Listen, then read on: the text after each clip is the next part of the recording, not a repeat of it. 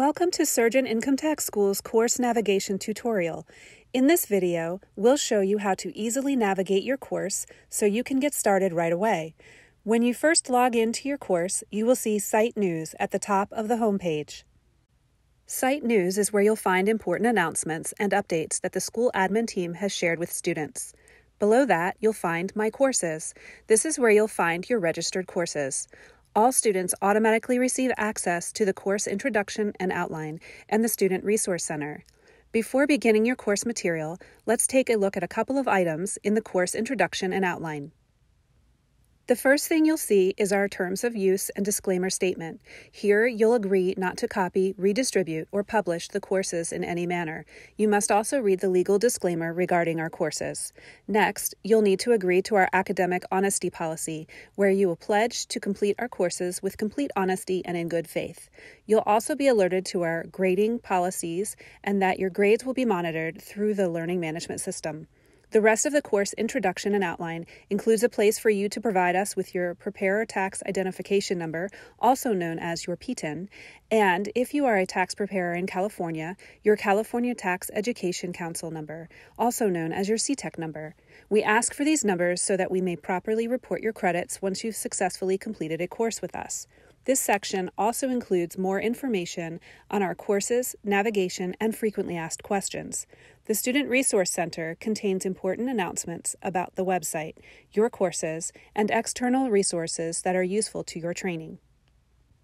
Once you complete these sections, you can begin your course by clicking on the course in the My Courses section.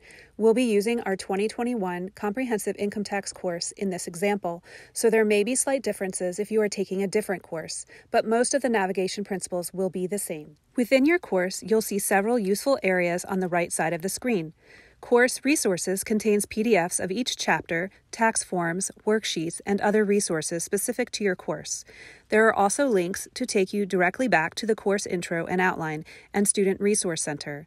Course Support helps you quickly contact Surgent ITS or school admin support. Chapter Progress tracks your overall course progress per activity within each chapter. A green check means you have successfully completed the activity, while a red check indicates an incomplete or failed grade. At the top right corner of your screen, you'll see your profile name, which will open a drop-down menu when hovered over with your cursor.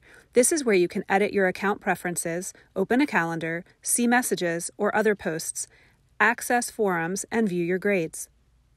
Each chapter is organized into 3 sections: lesson materials, which include chapter materials, study questions, and learning activities; graded assignments, which include study questions and learning activity tests; and learning activity scenario solutions, which include the solutions or answer keys to graded activities.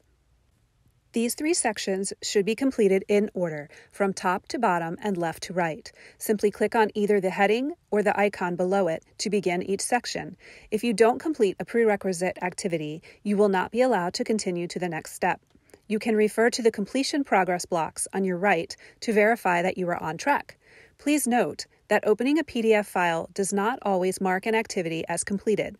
You may need to refresh your browser to move to the next step in your course. Throughout the course, you may notice hyperlinks. These are glossary terms, links to important forms and publications, and PDFs to visual aids that help students further understand course material. These links will open in a new window. To move through each lesson, simply use the navigational arrows at the bottom of the slide you are viewing to continue to the next slide, or to go back to a previous slide. When working on review questions, select your answer from the available options and then click the checkbox in the bottom left corner to receive feedback for both correct and incorrect answers. Notice the instructions regarding the number of times you can attempt the test and how much the test is worth. Answer choices in the tests are randomized. Please be careful when selecting your answer, as it is unlikely they will appear in the same order as in your textbook or the chapter download. If you are unsure of an answer, you can flag the question by clicking Flag Question in the gray box on your left. The quiz navigation will then show a small red triangle in the upper right-hand corner of the item in question. Once you've selected answers for all test questions, click Finish Attempt in the quiz navigation box to submit your test for grading. Clicking Finish Attempt will open a summary of your attempt. In the upper right-hand corner, you'll see a box labeled Quiz Navigation. This will show you any questions that are flagged with a small red triangle, as well as any questions not yet answered with an all-white box. You can return to the test questions by clicking the Return to Attempt button. This will allow you to go back and review any flagged or unanswered questions. Please note, using your browser's Back button may cause an error, which may result in losing answers you've already selected. Please use the navigation within the learning management system. If you're interrupted while in the middle of a graded assignment before you're able to save it or submit it for grading, for example, your internet service goes down or your computer crashes, don't worry. The graded assignment will be paused in progress. Simply click on the test again to continue the last attempt. When you are satisfied with all your answers, click on Submit All and Finish, and your test will be automatically graded. Once submitted, the next page will display your score with feedback. Be sure to review the feedback so you know which questions you may have missed and why you missed them. Please note, you should not attempt to view learning activity solutions or answer keys until you are completely satisfied with your test grade or have completed all attempts for the chapter. Once this file has been opened, the tests will be locked and will no longer be accessible. If this happens, a second attempt will not be allowed. You have 2 attempts to pass each study questions test and learning activity test with a score of 70% or higher. If you fail an online test, we strongly encourage you to review the questions you missed and research these topics before attempting a test for a second and final time. Each study questions test and learning activity test count as a small percentage of your overall course score because these are like homework. You also have 2 attempts to pass quizzes and final exams with a score of 70% or higher. The quizzes and final exams are a more extensive testing of your knowledge and therefore count as a larger percentage of the overall course score. It's very important that you score well on these. If you're having a problem with a quiz or final exam, Surgent ITS support may be able to point you in the right direction for course questions. But ultimately, this is a self-study course. Students are expected to research and problem solve on their own. After all, there will likely not be anyone looking over your shoulder when you're working professionally. Please keep this in mind and do not attempt quizzes or final exams until you're certain you're able to pass. After completing all the chapters in a module, the next step is to take the final exam. You should download and print the final exam PDFs first.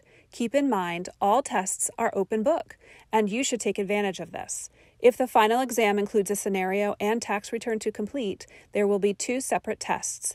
Part 1 is for the multiple choice questions based on the material covered in the course. Part 2 is for the tax return, which you must prepare based on the scenario provided. Part 2 of the final exam may only be taken once, so you want to take your time and try your best. Whatever grade you receive on Part 2 will be included in your overall course score. A general overview of your grades is available by accessing the menu in the top right corner of your screen and selecting My Grades. An in-depth look at your grades is available by accessing the menu in the top right corner of your screen and selecting Course Grades. You must complete your entire course with a minimum average score of 70% on all graded assignments to pass. Upon successful completion of your course, you will receive a digital certificate of completion. If you purchased your course through Surgent Income Tax School directly or through one of our partners, you'll receive a certificate of completion from Surgent Income Tax School.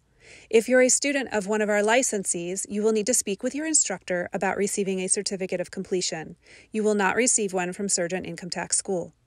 You may view and download certificates by going to the upper right corner of your screen and clicking your name to open your profile. Then click Miscellaneous and then My Certificates. If you don't receive your certificate of completion, please contact the school administrator at info@theincometaxschool.com. Thank you for taking the time to review this information. We wish you much success with your course. Please reach out to Surgent ITS support or school admin if you have any questions.